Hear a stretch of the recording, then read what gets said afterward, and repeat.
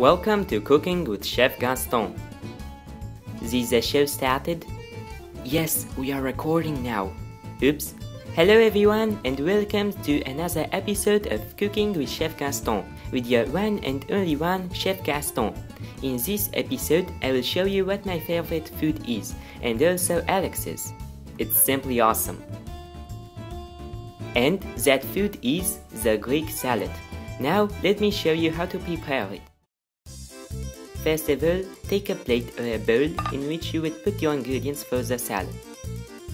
Start by taking a cucumber. Chop it into thin and small slices. Remember, always take only fresh vegetables for a great Greek salad. Then, add a tomato. Chop it as well and do not remove the seeds, because in this way, the salad will have a better taste.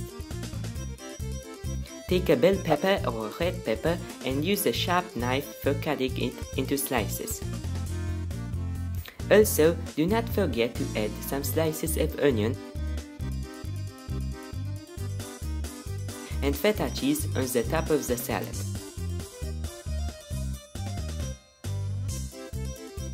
Now, you would think that the salad is completed, right? But no, it still misses some key ingredients, and those ingredients are small slices of black olives, salt, pepper, and 9 to 10 drops of olive oil. It depends on your preference. Now, the Greek salad is ready to be served.